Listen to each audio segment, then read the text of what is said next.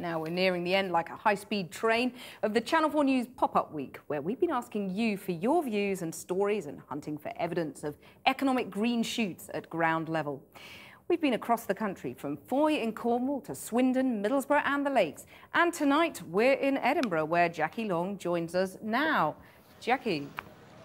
Well, welcome to Edinburgh, Scotland's capital, home of the Edinburgh Festival, of course.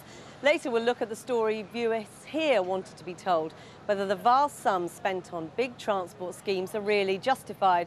There are regional HS2s all over Britain. I'll also talk to the writer Ian Rankin and to a former American ambassador. Let's focus first, though, on the economy. For visitors, it's sometimes easy to forget that beyond the festival crowds, there's a real city, grappling with the problems and challenges and also the opportunities the world economy brings. Britain's economic recovery should be based on exports. That's what the government wants. But in a Britain whose ability to make and sell things has been in long-term decline, how realistic is that?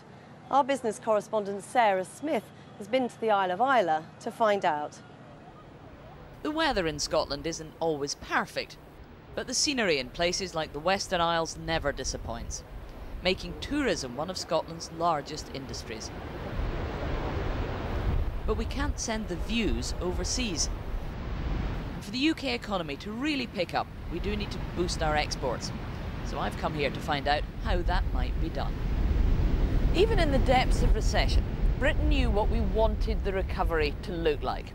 Here was a chance to rebalance the British economy, to move away from cheap consumer credit and start making things again, things that you could touch and then sell overseas. An export-led recovery was what we wanted.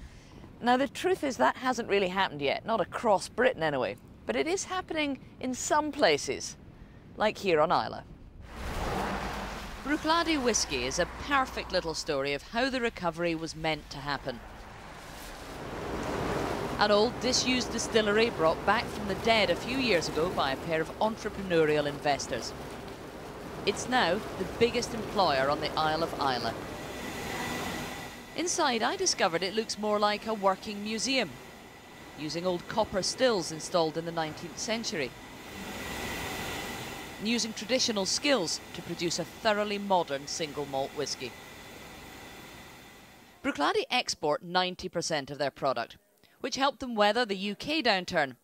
But like many British firms, they do sell a lot to Europe, where the recession has hit even harder. We've lost some business in the Eurozone. We used to sell quite reasonable quantities to Italy, to Spain, Portugal. We're not selling to those countries at all at the moment.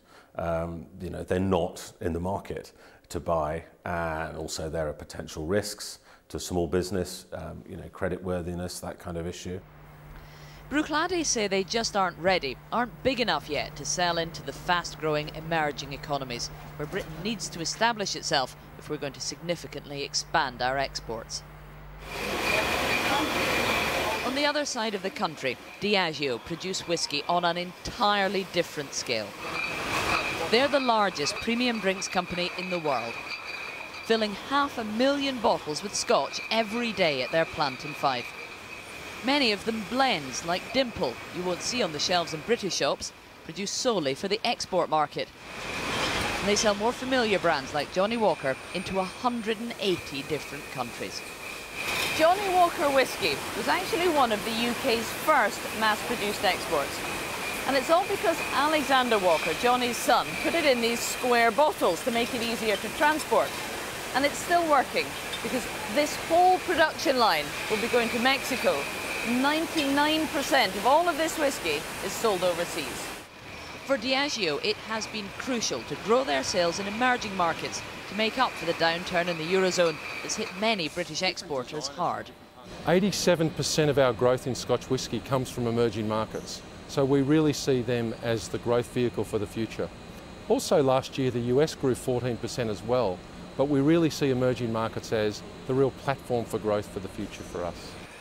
Establishing your brands in countries like China is all very well when you're one of the biggest companies in the world. For much smaller firms like Lynn, it is a lot harder. In Glasgow, they manufacture very high-end, very high-price stereo systems. And they'd love to sell more of their handmade hi-fis into places like China, but they're struggling to find a way in. It's very easy to sit in a management ivory tower back in the UK and say, we should be much bigger in China. It's another thing altogether to actually do it. Scottish whisky is a huge success story out there.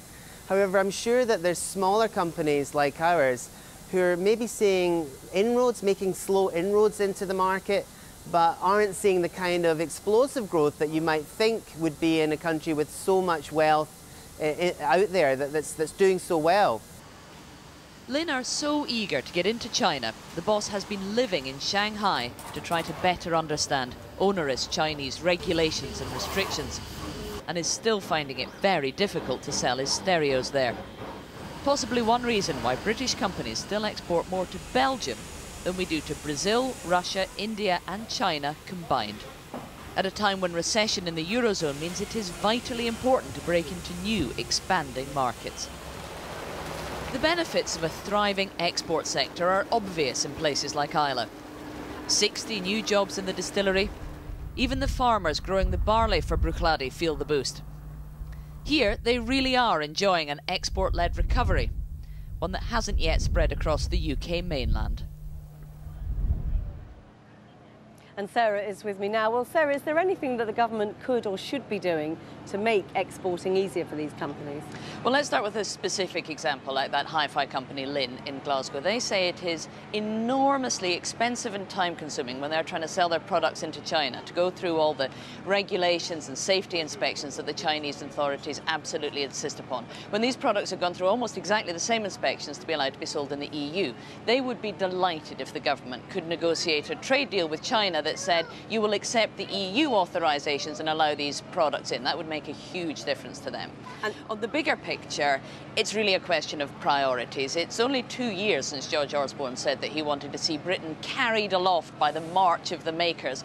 And since then, we have seen recovery beginning, but it's not based on exports and manufacturing. It's built on consumer spending and rising house prices. And the wrong kind of recovery, a lot of people would say. And so the worry is the government losing patience with exports and manufacturing? If they can stimulate growth elsewhere, will it remain a priority? And there is some more economic news today, good or bad?